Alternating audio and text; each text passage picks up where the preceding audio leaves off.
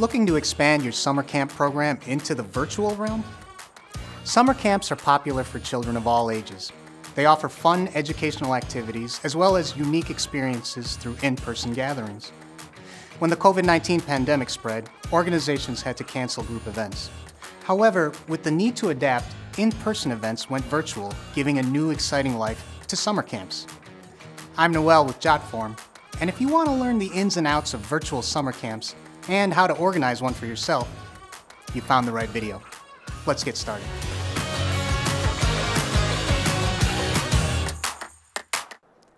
A virtual summer camp provides a great alternative for kids in areas where large gatherings aren't allowed, or for families hesitant to participate in these in-person events. Although kiddos can't meet face-to-face for team-building activities or interactive games, it's possible to recreate many of these educational opportunities in a digital space. The goal of a traditional summer camp is to provide children opportunities for entertainment, education, and engagement when they're away from the classroom. Virtual summer camps offer that as well. Children can still participate in activities, socialize, and connect with new friends. Since these activities are happening online, they eliminate the need for children to attend in person. This gives parents a way to create a fun summer for their kids without worrying about them being exposed to COVID-19. In the post-pandemic future, online camps will still be a great way for kids to connect with other kids from all over the nation, even the world, that they may have not otherwise met. Although virtual camps were initially a temporary solution for the COVID-19 pandemic, there are many other benefits of offering digital experiences instead of in-person events. Camp directors can cut overhead costs while continuing to provide quality services in an online environment. However, some parents may not like the idea of their child spending more time in front of a screen for camp activities.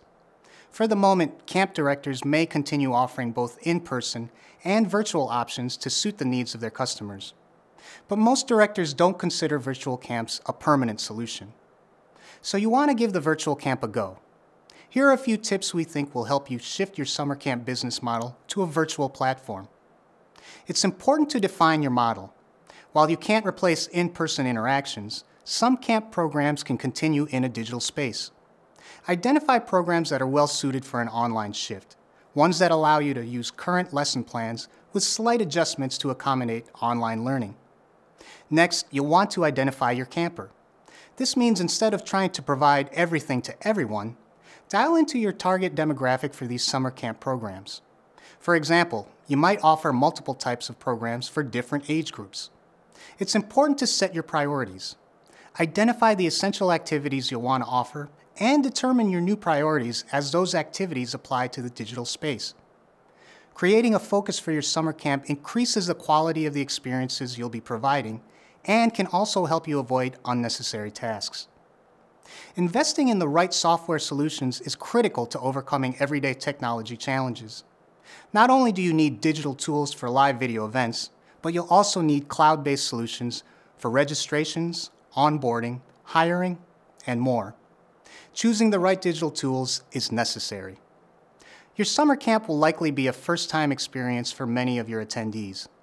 Communicating the reality of this experience with parents and kids will help gauge expectations and overall lead to higher camper satisfaction. Children have short attention spans in general. This is exacerbated when they're watching a digital presentation. For the small fidgeters with wavering focus, use simple online tools to establish opportunities for two-way interactions. Creating an interactive experience will keep the kiddos locked into the current activity. Another key to keeping engagement high is planning for small groups. It's good to limit groups to 6 campers per counselor, even if that means you might need to hire more instructors and camp counselors. Lastly, no matter how meticulously you plan for a quality camp experience, you're likely to run into unexpected problems. Asking for feedback from campers and their families is one of the best ways to identify problem areas and places where you can improve your program in the future. Using digital forms is an effective way to gather feedback. You can use Jotform's camper satisfaction surveys to improve your program. You can also use Jotform's various forms to organize and streamline your systems. From summer camp registration and management forms to parent consent forms and more.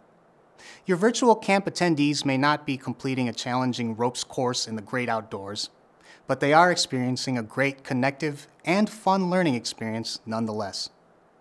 Let's do a quick review. If you want to convert your in-person camp experience into a virtual one, just follow these 8 easy steps. Take some time to define the type of program model you'll be using. Identify your camper. Set camp priorities. What do you want your camper's experience to be? Choose the right digital tools needed, from video call platforms and cloud-based solutions to registrations and hiring. Make sure to communicate your expectations to parents and campers alike. Create interactive experiences and limit your groups to 6 campers to keep kids engaged. Lastly, request feedback so your camp can continue to improve. Happy camping! Thanks for watching Jotform. I'm Noel. I'll see you later.